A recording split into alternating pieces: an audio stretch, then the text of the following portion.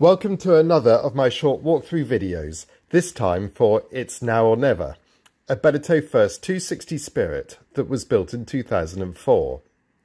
The First 260 is a lift-kill cruiser racer that is fun to sail, both for racing and cruising.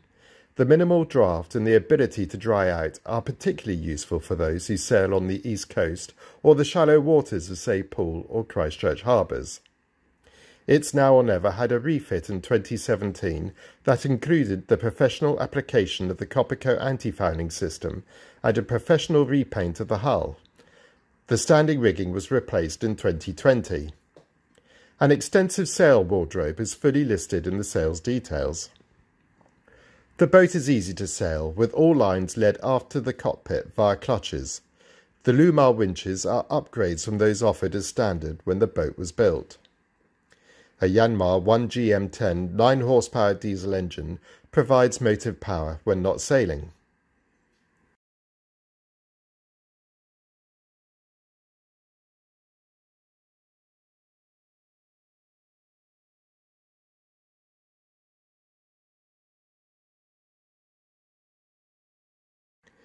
Downstairs, we start at the forward cabin with its large double V berth, which has storage below.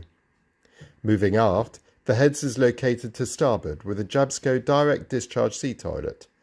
Opposite the heads to port, there is a hand basin and storage for toiletries. Moving further aft to the saloon, there is a decent-sized chart table to starboard, with large settee berths located either side of the drop leaf table, itself the home of the lift-kill winding mechanism that was replaced during the 2017 refit.